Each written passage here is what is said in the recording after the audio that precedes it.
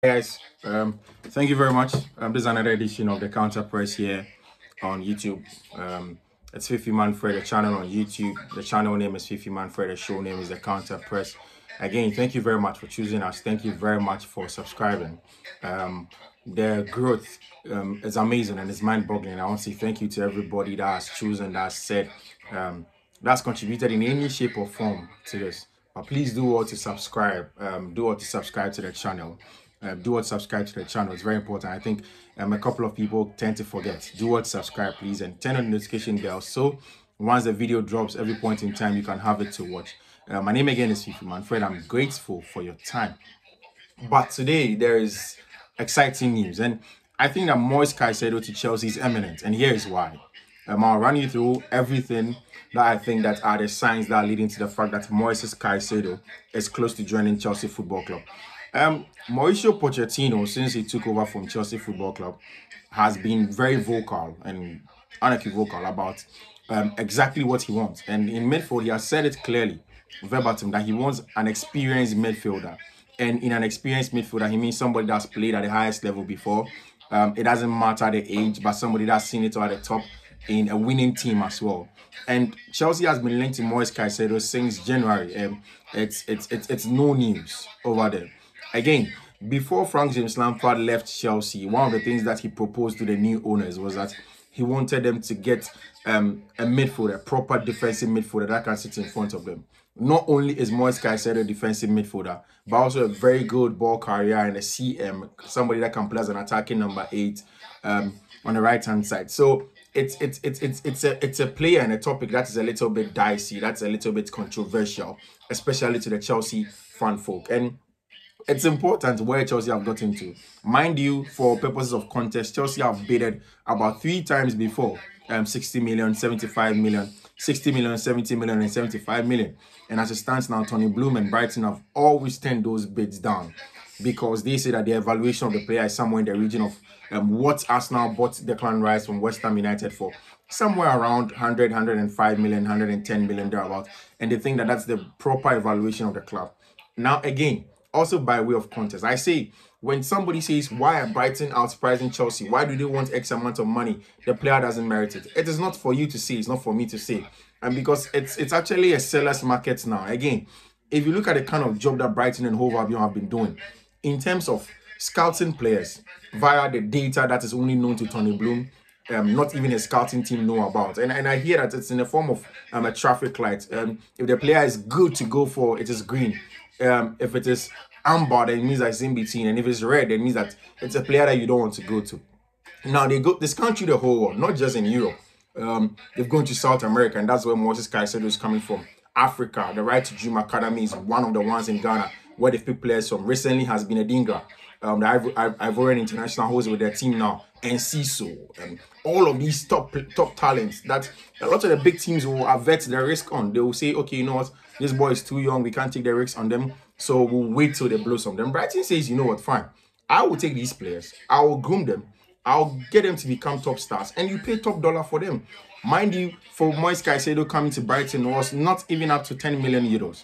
Now Tony Bloom wants 100 million pounds and in excess of that, and that tells you how much of a job he has done into these players and how he believes that the work he has done into these players, there's a need for him to get the results for them. Again, by way of context, do not forget that Tony Bloom is a betting professional. He's a professional bettor. He bets, and hence it means that risk taking is part of his day-to-day activity. He takes risks, and he knows that these are going to be the possible results for him. He took a risk of Moises Caicedo from Santa de la Ville in Ecuador. Now he has come to England, and he's shining after going on loan away in Belgium, and there he is again. So he knows that he can get a job, and that's what he has done. So if you're a Chelsea fan, you can't be saying, why is it that Brighton wants too much money from Chelsea Football Club? Because that's not for you to say. Now, the purpose of this video actually is why I think that Moises Caicedo is slowly getting close to Chelsea. So in our 3 days ago, there was a report from The Athletic where Brighton's correspondent of The Athletic did mention that there was an unforeseen club, a club that wanted to remain confidential, had bidded for Moises Caicedo. I mean, it was so confidential in that report that even the agent of Moises Caicedo did not know. And that means that they are not discussed personal terms with him. there were a lot of conflicting thoughts outside in social media, especially on Twitter, where people thought, okay, fine, maybe then the team may be from Saudi Arabia. Somebody says, okay, Liverpool had gone to Romeo Lavia. They've not been able to get a deal done with Southampton. So just maybe they will go and get Romeo Lavia to come in to Liverpool. But you see, all of these things is ways at which Tony Bloom is trying to get Todd Boehly back into the negotiation table. Todd Boehly has spoken to a few fans while they were out in Chicago, and they told them that it's a tough deal, but he will get it done. Now, Chelsea are preparing their last and final bid, and most of the journalists that are close to Moises Caicedo in his home Ecuador have said that they know from the Ecuadorian camp and the Ecuadorians camp that Chelsea are going to send the final bid, and that's going to be a ticket to leave it bid. Chelsea wants that player and they want him. They'll go one last time for him, and this time they want to get it done. But before Chelsea went in for him, they are starting to look for other options, because it is simple. If Chelsea go to Moises Caicedo, to Brighton, and they ask for Moises Caicedo and they pay the 100 million that Brighton are asking for, if they are going for backup players, say if those backups were 5 million, and their respective clubs will be forced to bloat the sum, will be forced to say, okay, fine, we're able to pay 100 million for Moises Caicedo. We also think that this is 15 million, this is 20 million, instead of 5 million. So Chelsea are trying to get the backup options now, so that once they go to Moises Caicedo and get it done, they don't have to go back into the market. It's going to be the last job that Chelsea will do. Again, what Tony Bloom and Brighton did in that regard, in leaking that information to the Athletic, was just to try and force Todd Boehly's hand into the negotiation table again. In the next morning, there was also reports in the BBC that Tony Bloom and Brighton are saying again that when the season is over, when the transfer window is over, and before it's over and the Premier League starts, and Moises Caicedo is still in the club, they are not going to sell him, and they expect that he's going to be there. Sorry. It's also another tactic that he's employing to make sure that at the end of the day, Moises Caicedo still stays at Brighton and Hove Albion. And for me, the final thing, Chelsea had wanted an interior, and my Ghanaian brother Mohamed Kudus was part of it. Michael Olise, a French, and then Ryan Cherki, also a French. Now, Chelsea had drawn that list down between Kudus and Michael Olise. The issue with Michael Olise, he had a muscle injury while he went for the French Under-23 tournament. Now, while he went for that tournament, Chelsea were asking for further conversations about his injury, just so they can make a decision. Just before Chelsea gets that done, Brighton have quickly contacted Ajax and have a deal with them in principle for Mohamed Kudus.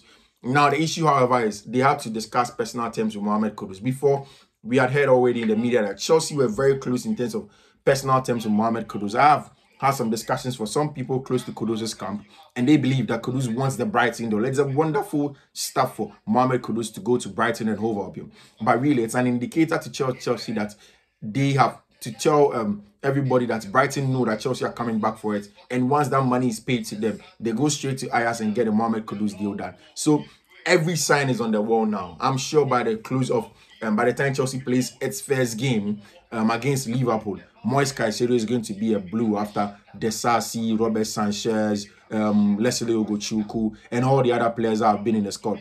Moises Caicedo is imminent to Chelsea, and here's why. Thank you very much. It's another beautiful session on the counter pressing me, Fiifi-Manfred. I am grateful for your time, but please do well to like, subscribe, and share. I'm very, very particular about turning on the notification button and then subscribing. Very important. Thank you very much once again. I will see you. Before that, take care of yourself. Have a wonderful time. Bye.